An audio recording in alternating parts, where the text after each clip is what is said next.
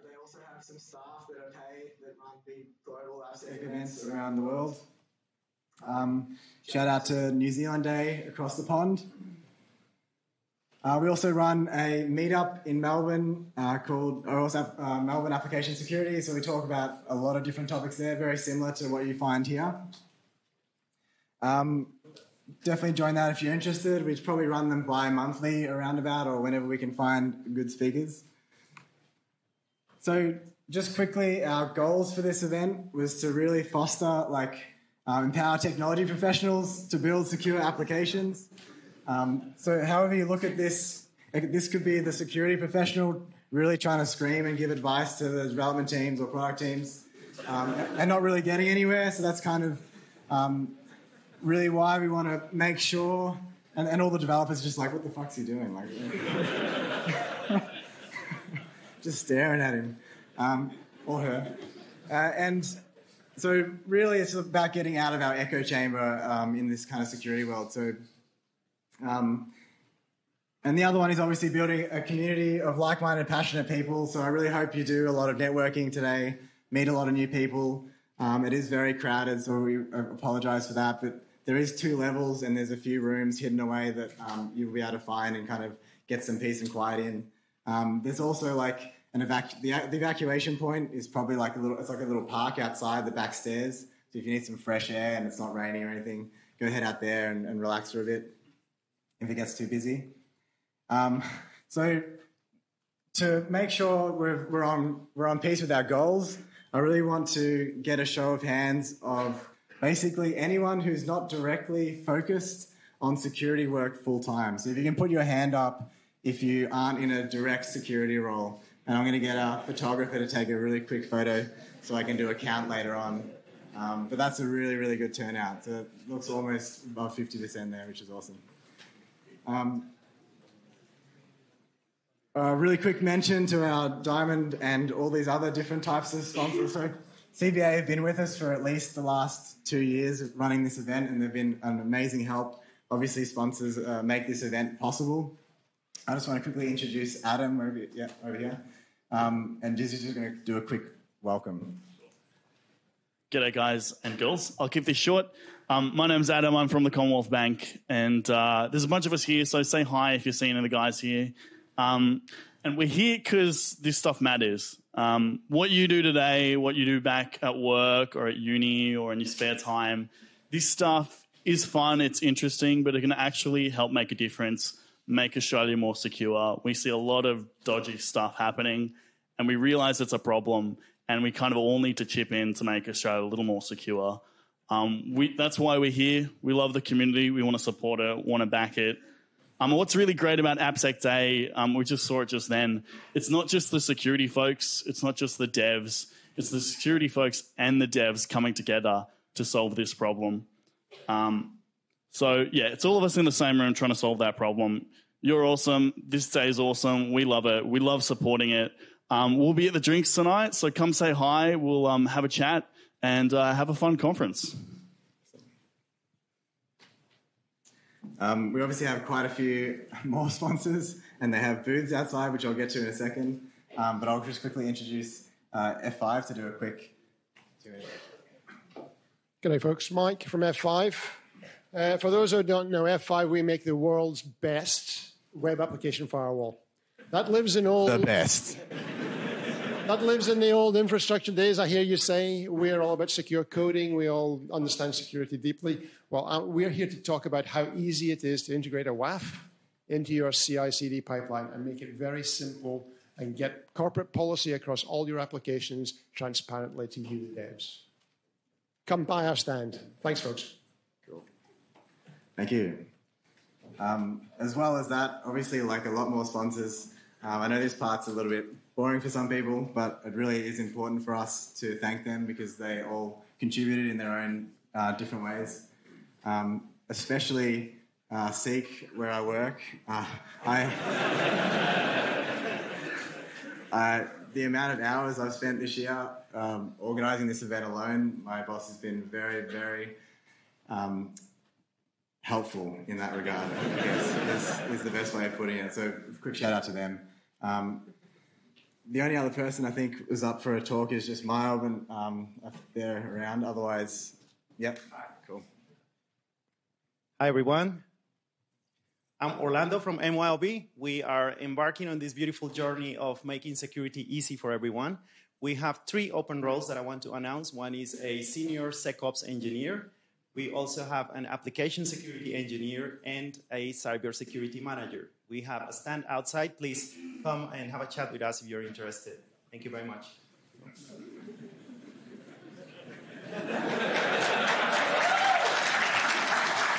No drop mic, it's okay. But seriously, this is probably the best opportunity right now in the industry to move across if you are interested and you're a developer. There is a lot of demand everywhere, so definitely go have a chat to them. Also, Hackers Helping Hackers. Who knows that crew? Yeah, they do some awesome stuff with the community, so they're mulling around today as well. Go have a chat to them. They're a non-for-profit doing some really cool things, trying to get students and new people into security as well. Please say hi to our enthusiastic sponsors at the booths. Probably not as enthusiastic as this guy selling pizza, but we'll take passion where it comes. Obviously, they're going to be around upstairs and downstairs. So go have... This gets funnier every time I watch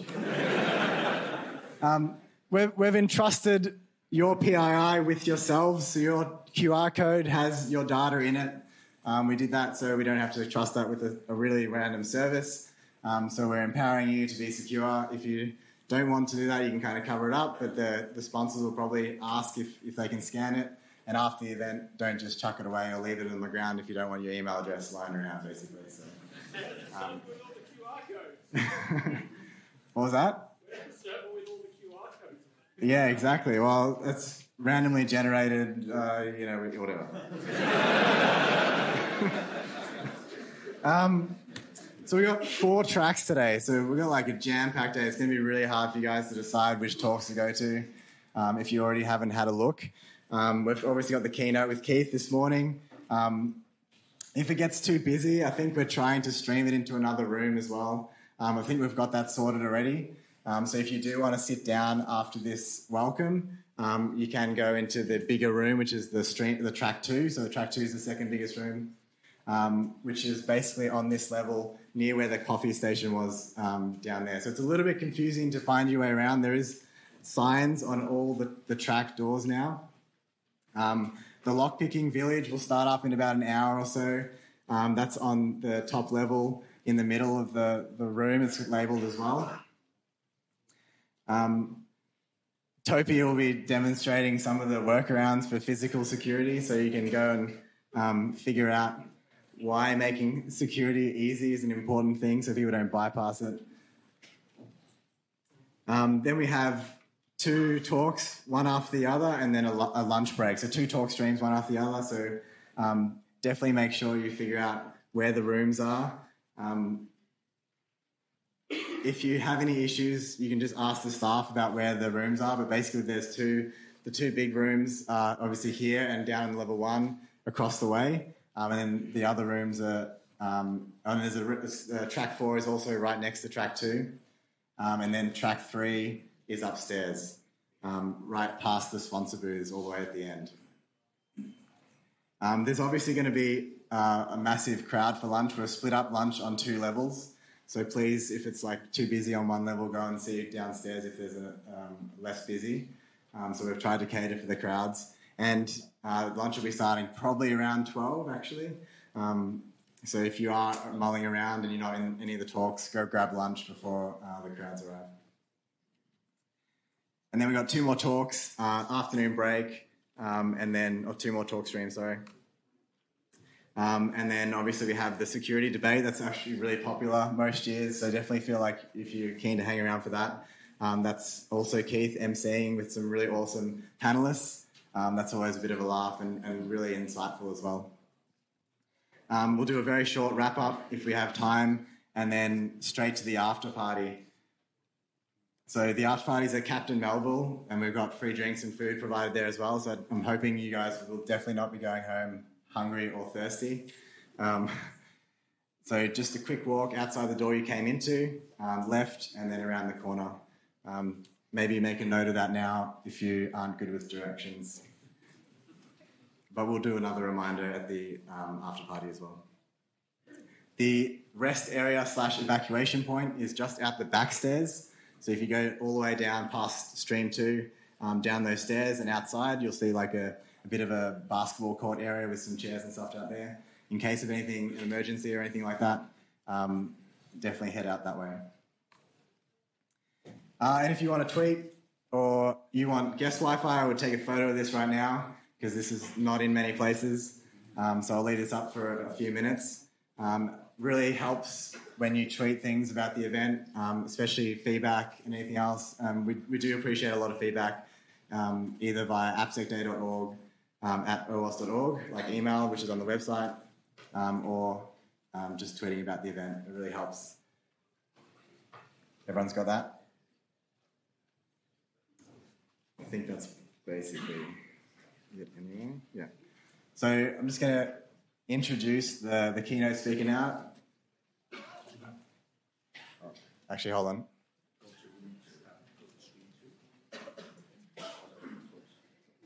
Yeah, and just a reminder, if you do want a seat, there is plenty of room in Stream 2 with a live stream. So we've got a webcam set up. It's actually pretty good quality. So please feel free to do that. I apologise, the room can't fit everyone in here. It's probably a good problem to have. Too many security people. It's what the industry needs. So, yeah, so definitely make your way down on this level at the back where that coffee station was. It's a massive room with another 200 seats. So, yeah, I'll introduce the keynote speaker. Actually, Pam, do you want to introduce the keynote?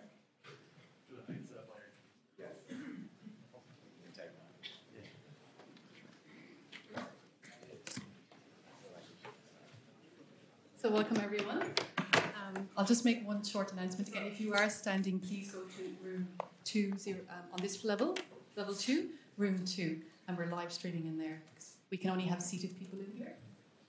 So I'd like to big welcome to Keith, who just flew in from America, express from the US, as we say. So does everyone listen to the Application Security Weekly podcast on the Paul Security Weekly Network? So this is the host.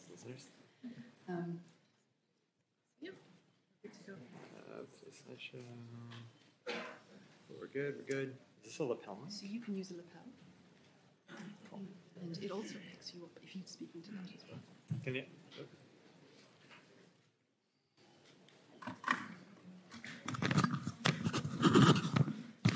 Can you guys hear me okay with this? Is it still?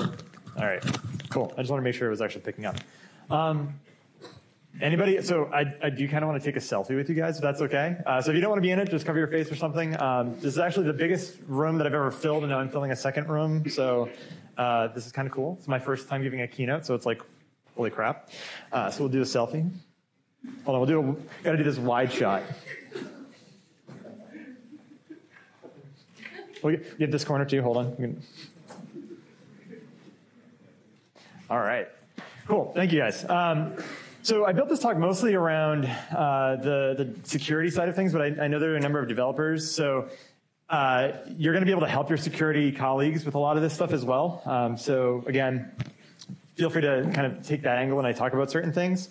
But to get started first, I just want to thank everybody for coming because, I mean, traveling from America to come speak at a conference, I was like, okay, Pam reached out to me on Twitter and said, Keith, would you be interested in giving a talk at our conference? And I was like, cool, where is it? And I was like, Melbourne, Australia, okay. So I text my wife immediately. I'm like, hey, you want to go to Melbourne in October? And she's like, you mean like Australia? And I was like, yeah. And she's like, yes, sign me up. So also thanks to my wife, who, of course, shares my time to be able to go and do things like this. So Sarah, my wife in the front row, thank you for that.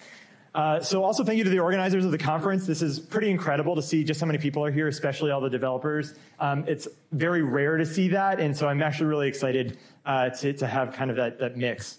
Of course, again, shout out to Pam and to Julian for all of their support, answering all of my questions and my emails, all of the logistics of this. It means a lot. So before we get started, also I've put and my hacks as my Twitter handle if you want to hit me up on Twitter. Of course, OWASP Melbourne and AppSec Day if you want to continue the conversation there. I'm happy to also answer any questions later on. You can just DM me directly. I have open DMs. So with that, let's go ahead and jump in. Real quick, because I know we're strapped for time, I just want to breeze through this a little bit. Obviously, I'm Keith Hoodlid, per Pam's introduction. If I wasn't, that'd be a little weird. I work for a company called Thermo Fisher Scientific, where I'm actually the manager of development security operations. So I actually run the red team and all of the AppSec practices inside of Thermo Fisher. If you've ever been to a hospital or on an ambulance or even had medication of some kind, we make just about everything you could possibly imagine in the lab sciences, medical sciences field. So gels that go into a petri dish, pipettes that do all the stuff into those petri dishes, and up to, like CAT scan machines and all of that good stuff. So we do everything medical. And as you can imagine, we face everything from internal, insider threats, because we have 70,000 people inside of the company. So that's something we have to focus on or care about. Random crimeware gangs, because everybody wants to make money these days. And then, of course, actual state actors, because we sell to forensics labs around the world. So we face all different kinds of threats. So a little bit about me, just really quick. As Pam mentioned, I do run the Application Security Weekly podcast with Paul Asadorian. So that's a weekly podcast all about AppSec and development. In my free time, I'm also a hacker on BugCrowd. I'm just recently at the top 100. It's been a lot of fun so far with them.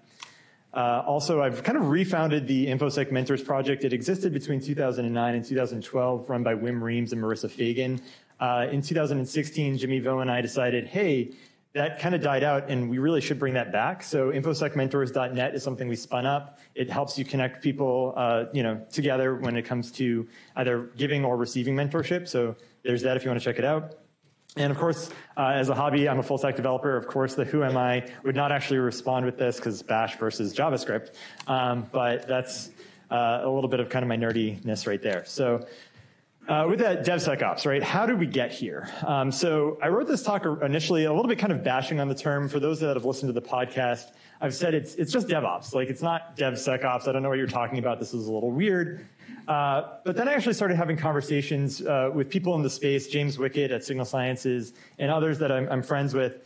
And I started to realize, and ironically, my title is effectively manager of DevSecOps, so it's kind of like, bashing on this doesn't make too much sense now. That using the term, especially inside of the businesses or enterprise today, makes a lot of sense because people are like, hey, wait a minute, what's that? And what do you mean? And what are you trying to get at? What are you trying to accomplish? So from that, of course, it got into this whole idea of what DevOps versus DevSecOps. I want to talk a little bit about how we got to the term to start, because I think that's important to know where did it come from, as well as the fact that, a lot of things have kind of happened to it. Vendors have got their hands onto it and are doing certain things with it. Of course, security professionals are talking about it in different ways. Developers are thinking about it as well in terms of the ways that they integrate with that process. And in some ways, it's actually hurting our image, and I think that we have an opportunity to change that with some of the things that I've included in here today. So with that, first, this is Patrick Dubois. So he coined the term DevOps back in 2009 with the first ever DevOps Days conference. So for those in the security space, it's similar to the B-Sides conferences, but for developers. So they talk about things like shared learnings or tools and knowledge. And of course, how to develop better inside of an organization, right? How to develop faster, release to production sooner, and so forth. He's currently the CTO at a company called Zender TV. And then there are these three individuals who in 2010, from left to right, that's Josh Corman, founder of the I Am the Cavalry movement with Bo Woods, David Rice in the middle, author of Geekonomics and previously at Apple, and Jeff Williams, founder of Contrast Security and the OWASP chair from 2003 to 2011. In 2010, they came up with this idea called the rugged software movement, and that was given at a SANS conference related to AppSec. So for the whole idea of the rugged software movement, it really was a call to action, right? They said our code is going to be attacked, and it's up to us to build more secure software. We need to be proactive about writing secure code, and of course, all that insecure code that we release to production is going to be attacked by someone somewhere, whether that's a state actor, whether that's a crimeware gang, whether that's kids getting cheeky on the internet.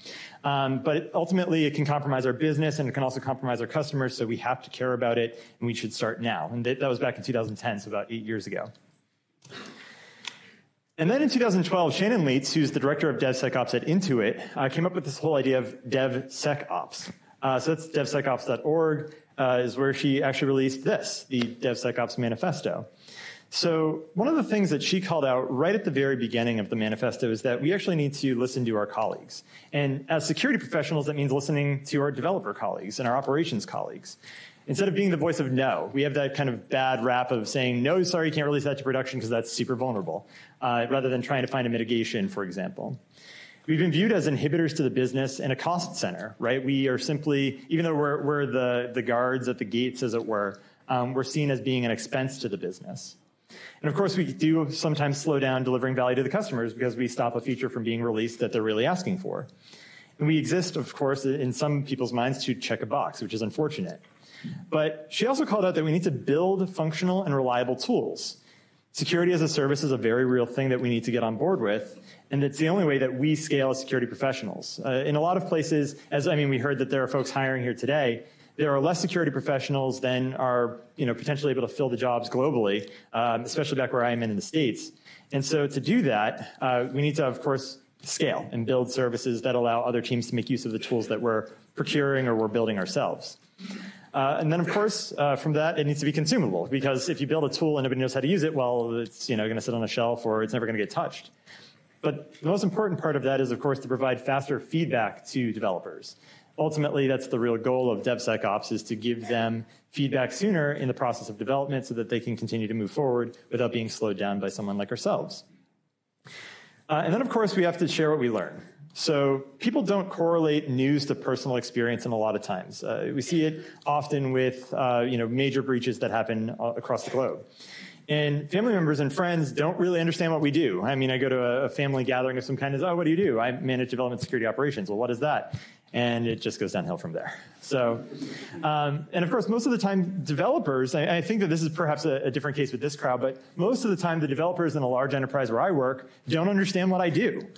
So there's an opportunity to share knowledge and, of course, make security real for them by explaining exactly how that threat impacts your company or your business or impacts your family members, for example. And then, of course, certain security vendors got a hold of it. And they thought, hey, there's this whole DevOps movement, and the CIO's budget is a lot bigger than security's budget, so maybe we can get in on that. And in some ways, they've bastardized the term DevSecOps in ways that can be detrimental to us as security team members. So, of course, it needs to be an integral piece to developing new code, but they took it a little far. So, of course, whether it's a startup or a seasoned company, of course, or those that are perhaps, trying to provide a competitive edge, or those that are getting acquired or doing the acquiring, all of them are talking about DevSecOps. And RSA wanted to get on the action, and of course then RSA Lite, Black Hat, wanted to also do the same. So they're trying to use this whole DevSecOps term to go ahead and get businesses to spend more money on their tools, to try and get security to do more things like, create more tickets, without really thinking about what it means to do DevSecOps or what it means for us as security professionals to really deliver on the values of DevSecOps. How hard could it really be? All you need is just more tools, and you can't do DevSecOps without them. So just plug in as many of those tools as possible in that pipeline, generate as much automatic feedback as you can, and eliminate that human element as much as possible, because there aren't enough of you. Or us, in this case, for security professionals. It'll be easy, is what they're trying to convince us. So spend more budget. Try to convince the CIO to share a little bit of that extra money that they have for development. And of course, those vendors don't communicate with your peers, just send them more tickets. Buy more tools. Plug into that pipeline and scale. In my mind, that's just messed up. It goes against the whole idea of DevSecOps. Because in this case, communicating right at the very beginning is the most important thing. We need to engage with our peers. We need to listen to them. We need to ask questions of them. And instead of course, being that voice of no. And Shannon also calls out that we have an over-reliance on tools directly in the manifesto. Now, exploit testing over automated scanners doesn't scale very well, but it does validate the vulnerabilities are real, and of course, scanners have a problem of generating false positives. And then, of course, it also trains our incident responders, because if you're doing a red-blue team exercise, they get a chance to really see what an attack looks like and respond to it. And then, of course, it doesn't kill goodwill with developers either, because if you're giving them real vulnerabilities as opposed to a bunch of scanner output, then you can maybe sit down and show them how that exploit actually works, and then they get an understanding of it. So you get a chance to teach them your elite hacking skills. You, instead of course, going ahead and sending them a report, it builds a relationship with those individuals, and then it gets them on our side when it comes to doing things like automating. So it's important to get those relationships started in a positive way, because otherwise they get strained very quickly. As a result of buying into that DevSecOps vendor marketing and shoving tickets into their backlog, that's just going to cause a lot of headaches for a lot of people. And of course, developers, to some degree, are angry. We've been convinced by security marketing that all we need to do is create more tickets, but we've forgotten what DevOps, what this whole genesis is from, is actually about, which is communication, coordination, and collaboration, according to John Allspaw. And they're calling us out on this. And not just years ago, I mean literally 3 months ago. They're pissed about DevSecOps. We haven't communicated it well. We haven't been talking to them about it. And we're putting tools into their workspace without really telling them. They don't want those tools, they don't understand them, and they might not care. So they're seeing through some of the language that we're being fed and realizing that we need to do this better. They're realizing it on our behalf. Now, of course, they know that security has always been a part of DevOps. We're right in the DevOps handbook in part 6, for example. It cites InfoSec luminaries like Josh Corman or James Wickett and talks about how security fits into that process. So we could provide meaningful telemetry back to development teams in case maybe that push of code actually broke something, or operations teams who maybe need to revert that code because it is breaking things. And we have an opportunity to make code safer sooner if we work together. So why does security in the DevOps world feel like this? I mean, honestly, we're always cleaning up messes, right? It's a new release, more vulnerabilities, suddenly we're up all night on incident response. And why is it that we always see the problems in operations and production than the operations team? I mean, why are we to the keyboard first? So I have to ask, where do we go wrong? And in my mind, we missed some of the lessons from the Agile movement. First, Agile is about communicating with one another. And as a security team, we generally don't. We need to be asking questions, talking through our problems, and being involved in the architecture discussions early and often. It's also about being responsive. We're stuck in this whole idea of compliance, where we can check boxes with rigor and say, yes, we did that PCI assessment, you're secure. Maybe not. And of course, we fail to be responsive to development needs as they're trying to put new processes into their pipelines or use new tools or languages. And we don't move fast enough to enable them. And because of this, we're actually inhibiting our ability to deliver value to the customer. We also missed out on a couple of principles, namely early and continuous delivery. Imagine a world where we had early and continuous security. That's what DevSecOps is intended to do. And we really missed the mark on this so far. Now, we've also failed to realize that it's up to us, because we need to build environments that help developers thrive. We're supposed to be providing tools that help them get the job done while making a maintainable security posture within the organization a realization at scale. And we also failed to learn from the DevOps movement or the application of Agile to operations, like small batch sizes or fast flow, or even, in this case, development patterns, such as being able to extrapolate away or abstract away from legacy systems. We've missed out on the simple elegance of the 3 ways of DevOps, which is fast flow, rapid feedback, and continuous learning. We have a real opportunity with DevSecOps, but we need to learn from the past in order to avoid mistakes that have been made before us, such as water scrum fall for those that are doing Agile in the business, or infrastructure updates in operations. So, of course, then the question is, well, where do we fit in this whole DevSecOps process? And often we're thrown right into the testing mechanism, right? That's our job. We're supposed to make sure that the code is secure. And then, of course, we're not brought in for architectural reviews. We're not consulted on which protocols they want to use, such as SMBv1. Or, in this case, we create a lot of friction with different teams because of that. And they have too many things in their backlog to deal with to begin with. So, of course, we're then sometimes put into this pre-release model where, hey, we need to release this new code, so we need to test it. Okay, but of course, again, a high point of friction. Usually we're given very little time to do this. The deadlines for releasing that code is on the developer side, and if we slow that down, we're hurting their ability to deliver bonuses, their salaries, their jobs, etc.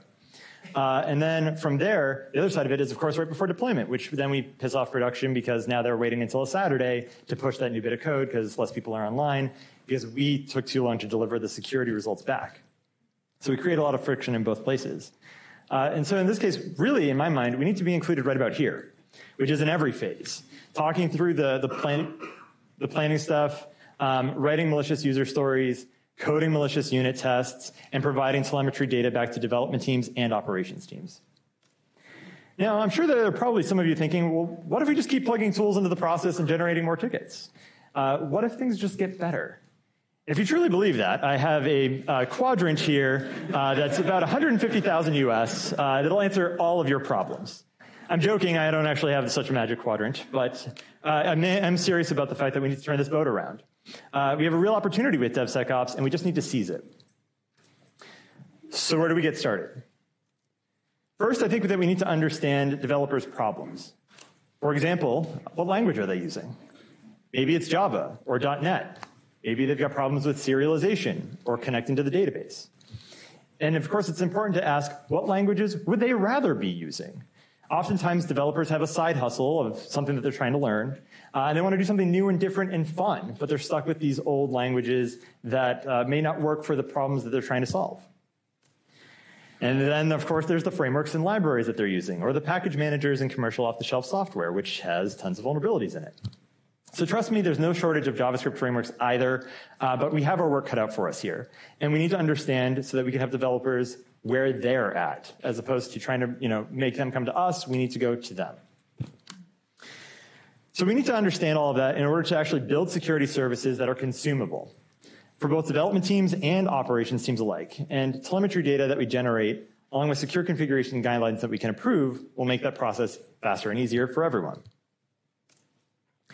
And if we don't understand these things, solutions that lead to new problems that we build are going to now have this situation, which is, hey, we've built a thing, and it doesn't fit with what they're building, so now it doesn't work. And this actually may harm our relationships in the long term because they feel like we're not listening to them or we're not asking the right questions. We also need to understand, of course, where colleagues are tracking their work, as well as the change requests that are made both within teams and across the organizations. And then, of course, from there, the process that is used to deploy the code to production. Who are the players? What are the steps? And what can we streamline and automate? And quite frankly, those processes can be quite complex. By understanding the complexities of the process, we have an opportunity to identify security injection points and streamline the process for efficiency.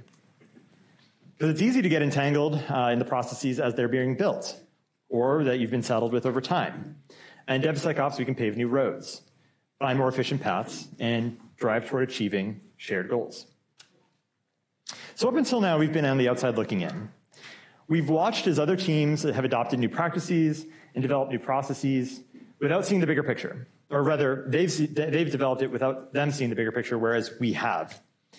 We have a unique opportunity because where we sit in the business, we actually see all of it. We tend to see more than just the single features or systems that they're trying to stand up or deliver. And we actually get a chance to secure the whole organization for the most part, because again, there's not enough of us. So small team, big organization. Because of that visibility, we actually have an opportunity to remove bottlenecks, streamline those processes, remove unnecessary queues. For example, I'm bothered by ticket requests for scanning an application. Why not automate it? Why not automate all of it? That's the whole idea of DevSecOps. But again, you have to be talking about what they're doing to understand where you can automate. And if you've read the DevOps handbook, use the lessons that a lot of teams have overlooked. If you actually read it, read the whole thing.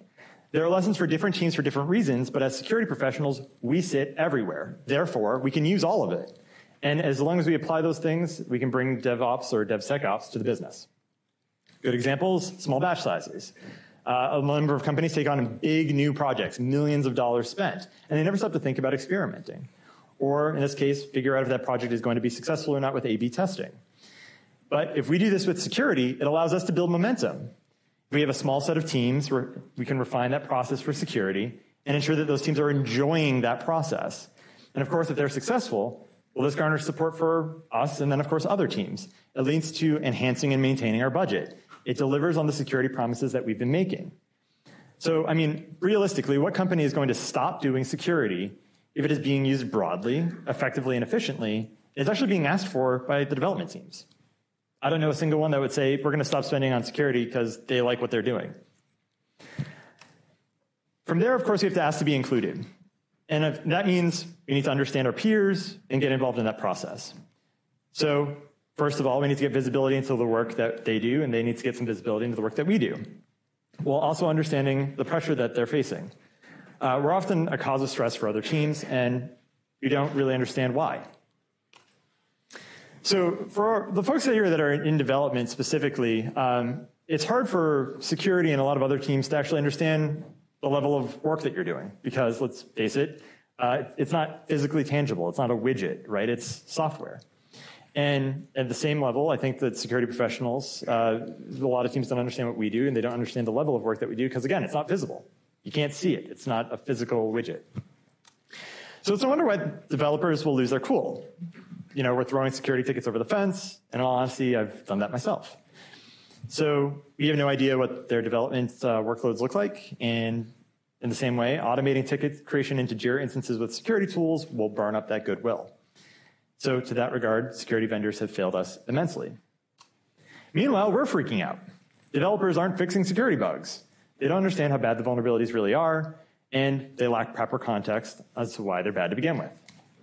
Technically accurate Jira tickets without context or sense of urgency leads to bugs not getting fixed, and it leads to everyone being stressed and burnt out. Our job as security professionals is stressful. We find vulnerabilities that we can't believe. For example, what do you mean you don't have session timeouts on your logins? You've got Apache Struts 2 talking to what? Where? Yeah, and I've seen those things. It's not good. So, of course, it's compounded and complicated by the fact that there are so many vulnerabilities that we find, and that many teams just don't listen to us, so they just pile up. And of course, as software developers, I'm sure you've experienced that you're constantly getting hassled by product owners, or scrum masters, or release managers, or security professionals, and executives in the business. Where's that new feature? Of course, you just really want to write some code and release new features, and you're being bogged down by a lot of externalities. And as managers, our lives are stressful as well. Whether we're leading a development team or a security group or an operations team, we face a mountain of conflicting priorities on a daily basis.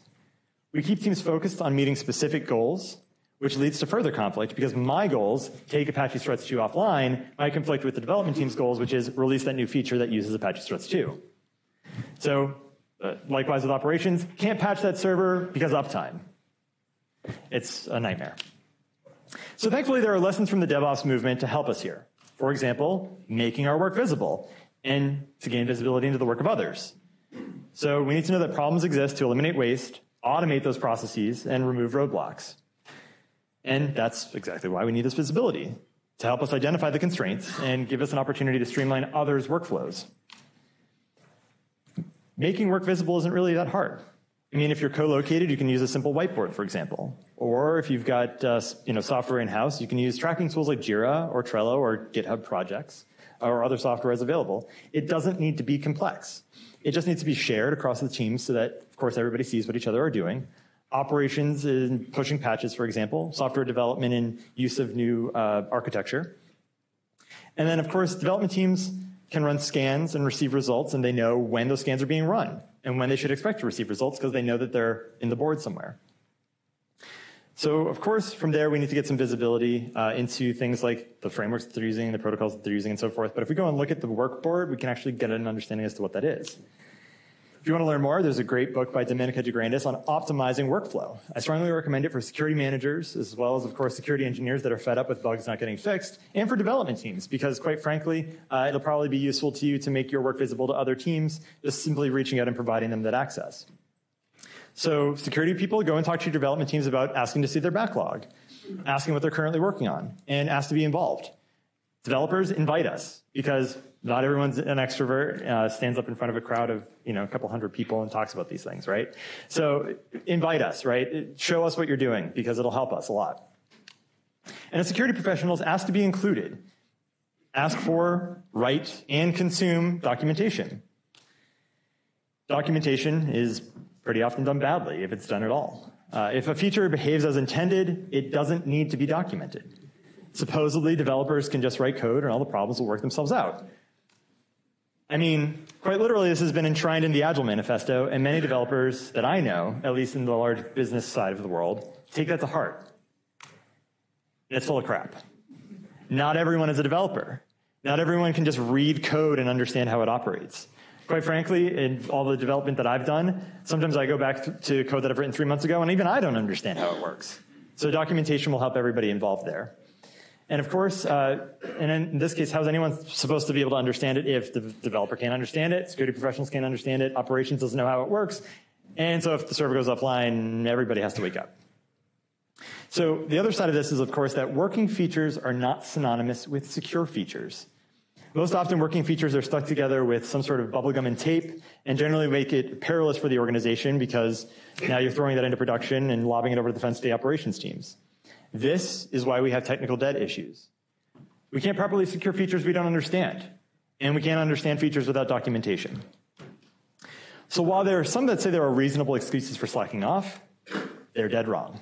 If I go and ask for documentation and it looks like this, well, you've got a problem. But in this case, we can go ahead and fix that. If they're not writing documentation for some reason, it'll hinder our ability to deliver security services and prolong technical debt issues. And if you do have documentation, by the way, it probably looks like this. It's not maintained, it's not kept up to date, it's probably missing critical details. And outside teams that try to work from this to provide solutions usually come up with some sort of kludge that just doesn't work. So now you've got wasted effort, you've probably burned some goodwill, and that's just not the truth in production, so it's going to be a problem. Quite frankly, I'm guilty of this too.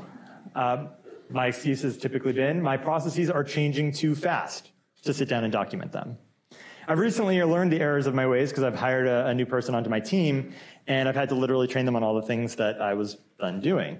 It's taken me far longer than if I had simply documented that process. And worse, I have several new hires starting next month, and I still haven't really built that documentation. So here we are. So my simple advice here is build the docs, whether it's talking to development teams and working with them to get them stood up, whether it's writing your own security documentation so you can share with developers and operations teams how you're doing that security process. It will help them understand your limitations. For example, problem scanning with a login prompt, for example. If you're running a scanner, it runs into the login prompt, fails because it can't get through the login prompt, maybe the development team has built some sort of session cookie that allows you to do that in staging and in QA. Problem solved. So at the end of the day, it'll help you onboard new teams faster. It'll help you share that knowledge broadly so other teams can automate and use the tools that you're building. And lastly, you should put it in a centralized version control system. Track who changed what when. It makes it visible for the development teams and where they live. Speaking of which, of course, we should ask to be included in the version control system, because along with that documentation and ticketing systems, we need to know what code is being worked on where and who's changing it. So if you're not familiar with Git, it's time to get started. Unlike previous version control systems, Git has been adopted broadly and deeply within the development community. And while it's not the easiest tool to learn, it can save you time and energy when addressing problems across the business. It brings you right to the source of the problem, all pun intended.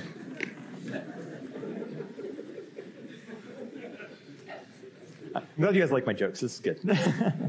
So, for starters, operations teams have successfully leveraged infrastructure as code in their business. Replacing systems instead of patching them should be enticing to us, especially when done repeatedly, at scale, and secure. And there are less professionals who know how to code in the security space. We have a lot of opportunity to build libraries and functions that teams can be using with impunity across the organization. It can be useful to both small and large companies, such as input validation functions or output encoding libraries. These things can eliminate entire classes of bugs inside of the business. And quite frankly, developers could use that level of support because they don't necessarily know all the things that we're doing. And if you're looking for tools to get started or just to get familiar with, there's a SANS poster for that. And while there's a SANS poster for just about everything these days, this one is particularly good. It has a whole section on getting started in DevSecOps. Culture and communication is right up front, believe it or not. And it's really useful for leadership inside of an organization. On the back page, it has a checklist for error handling, data protection, authentication, session management, and a whole slew of other problems that developers and security professionals face. It should be the very first link that you see on Google. not hard to find. So the whole idea, of course, is doing this continuous delivery thing, and to do that, we need to get involved in version control to start moving in that direction. The only thing missing on the cover of this book is security. We need to be able to ensure that businesses are providing reliable, secure software without a great deal of fanfare. And that's achieved by living in the code base with the development team. We, of course, need to know where the development and operations teams are in their workflows on the day-to-day. It will help us stave off insecure infrastructure, as well as, of course, vulnerable frameworks and libraries that they're trying to introduce. It also gives us valuable historical context. We can identify entrenched behaviors so that we can go ahead and perhaps change them and build a more secure culture. Now, well, for some of us, it's fun to sit back and yell, hack the planet. It doesn't promote trust or respect that we need. We actually do need to be in the trenches with those development teams. Develop plans to address current and future security concerns. A great example is PHP 5.7. It goes end of life on December 31st of this year. More than 70% of the internet runs on it. We should have a plan for that. It also helps us build a sense of camaraderie with our peers, and it generates mutual respect. So by living in the code base, we can help to identify where we can build in security as a service, basically, SaaS, as I like to say, allowing us to streamline and do different testing processes, and we can gain a baseline for addressing security concerns at scale. If you're looking for a language, my recommendation is Python. It will help you fly through problems with various environments, and you should store it in a centralized version control system because it invites others to use our tools. It empowers others to perform security assessments without manual requests, and enables others to build upon our work. Likewise, it's okay if you're not good at writing code. These things take time and practice. Share your code in a centralized version control system, and professional software developers, our colleagues here today, can contribute. And you probably should have good naming conventions for your variables and your functions, and they'll probably tell you that. But it also enhances usability. So if you're interested in learning how to code a little bit better, definitely recommend Bob Martin's book on clean code. They'll come in handy.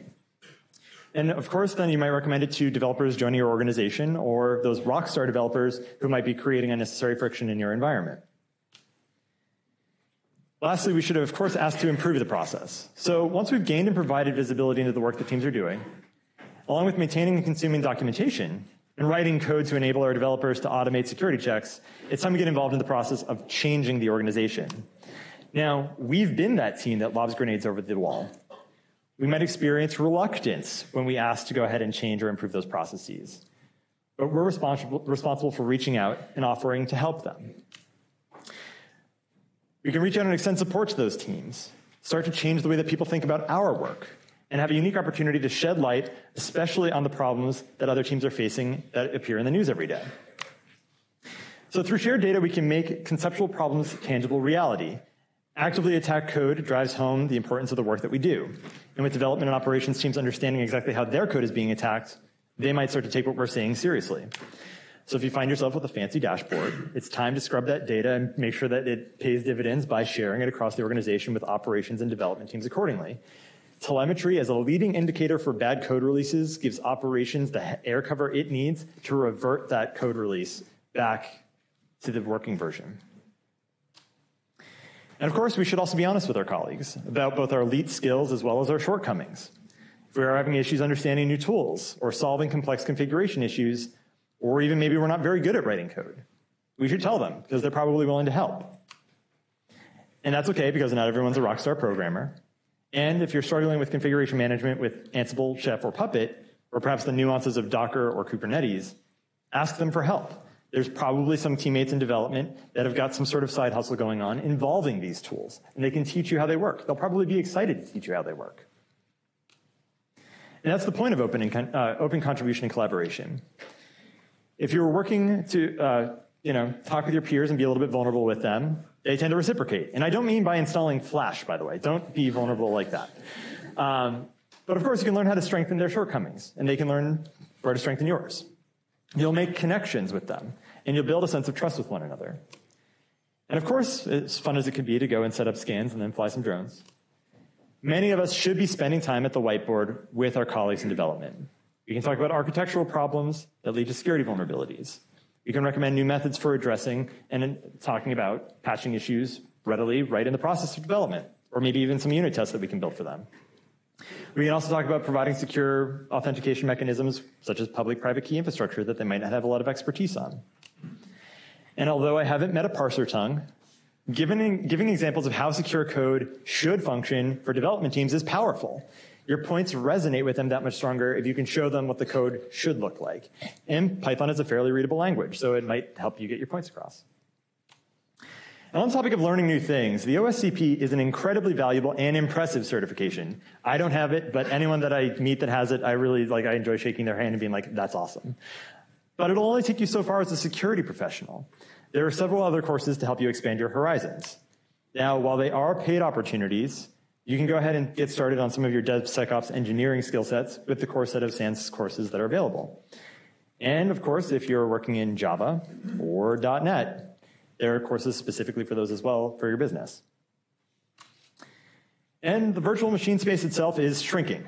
They're now called containers. So we need to keep pace with the needs of the business. And in order to do that, that means staying up to date on modern technologies. Our teams are probably already using containers today in our environment, whether or not we know it. And if you're unfamiliar with such technologies, it's definitely time to get started. Likewise, for those companies that are at the tip of the spear, serverless is coming. It's one of those things that allows us to go ahead and actually provide security tooling that is consumable by development teams quickly and at scale. And it shores up the foundational mechanisms of input validation and output encoding, which is critical for developers today. So again, it's worth exploring further. Now, in some cases, we actually have the opportunity to drive the transformation within the organization. And if these are things that are being adopted, such as serverless or Docker, well, we have an opportunity now to get some more attention on that because businesses are starting to recognize the importance of maintaining, and in this case, growing a strong security program. And so we can go ahead and shape some of the ways that the business is operating. The board of directors is listening to us. We are getting larger budgets and headcount. With that power, we should seek to improve the lives of our colleagues in development and operations because they're likely saddled with technical debt or legacy systems that they no longer want to work with. So we can provide air cover for them to pay down those debts or migrate away from those systems. And of course, we have the data to back it up. So again, we have an opportunity to drive that change with development, security, and operations teams alike. For example, if you're using Struts 2, we've already witnessed a major breach at Equifax, and we've recently had another remote code execution flaw come available inside of the same framework. So it's time we talk to our development teams about moving off of Struts 2. Maybe we could suggest the Spring framework or Apache Spark. But there's an opportunity to move away from this, and if the team is using a legacy code base that they don't want to do this anymore, we can give them the air cover that they need. Same thing with jQuery and React. Again, if they're maintaining a legacy code base, there are frameworks out there that do security by default a lot better.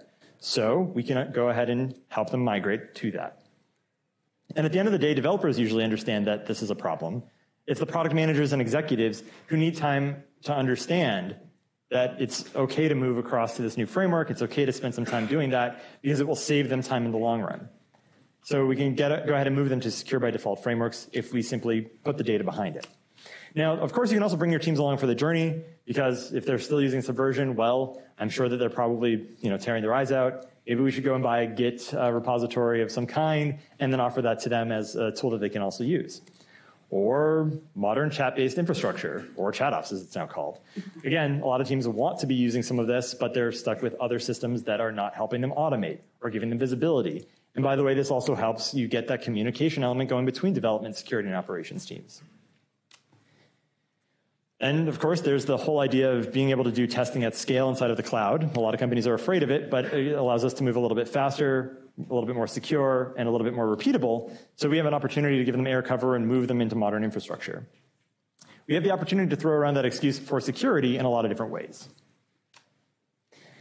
So because we have that data to back up our reasoning, we can and should go ahead and take those legacy systems and move them away from our environment or our organization as much as possible.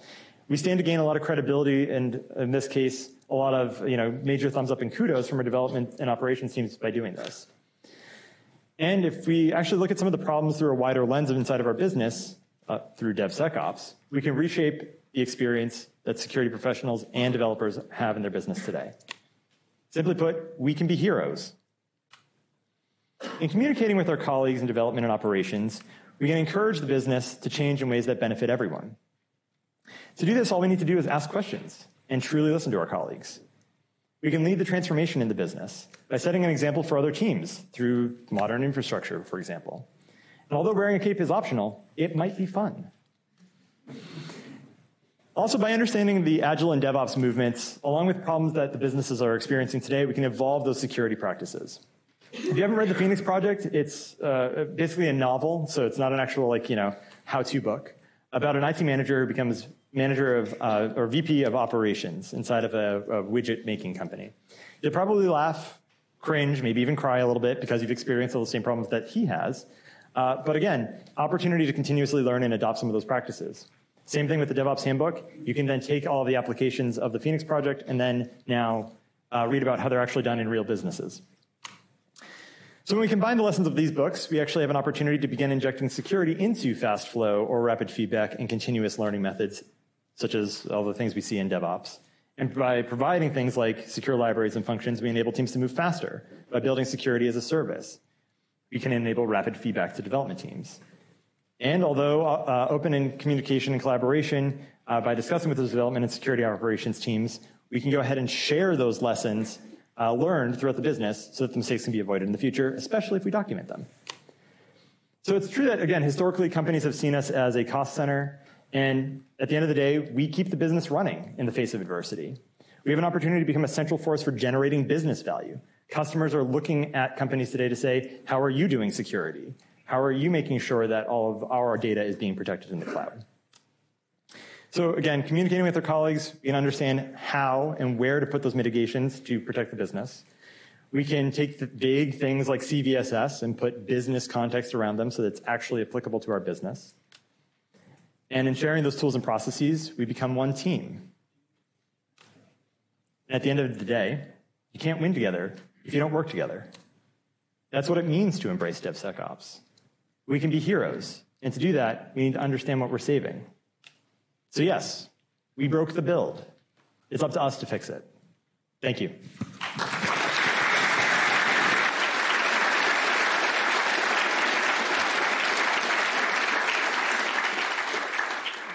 Thank you, Keith. Thank you. We have about 3 minutes for questions, if anybody has any. I guess I have a question. Oh, sure. Do you do separate security pipeline? Do you recommend that, or would you? Yeah, it actually is, depending on the tooling that you're using, yes. So pipelines for security is static analysis, super slow. Separate pipeline makes a lot of sense because it takes time. Dynamic analysis, depending on the scanner itself, yes, sometimes. Yeah. Okay, perfect. So, cool. Thank you. Thank you so much. I'll just make an announcement. So we have 2 more talks before lunch.